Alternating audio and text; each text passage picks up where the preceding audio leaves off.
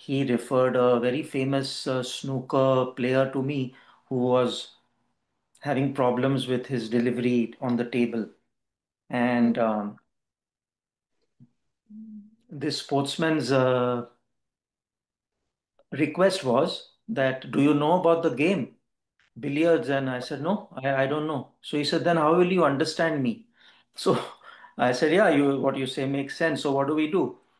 Uh, I did not take the path of I don't need to understand you.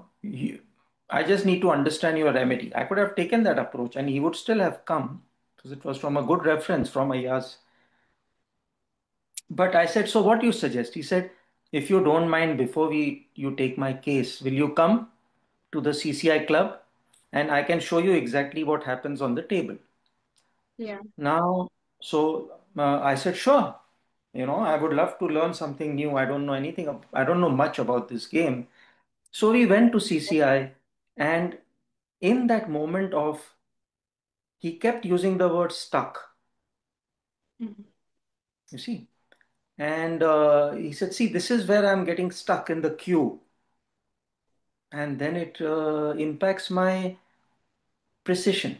This is the one of the main problems. Then the case was taken, and I could see why Phatak in his Materia Medica on anacardium says muscles of volition refuse to obey will. So he's trying to give a command, but he's stuck. You see? Oh. And then he was a boxer before his father was a police officer, so very strict. So there was a lot of strong abusing, and he was exposed to many bullies in school. So he was into boxing first, and he took boxing to basically give vent to this frustration within him. So there were two sides to him, and that's where the whole performance anxiety issue of anacardium came up. And he did so well on the remedy.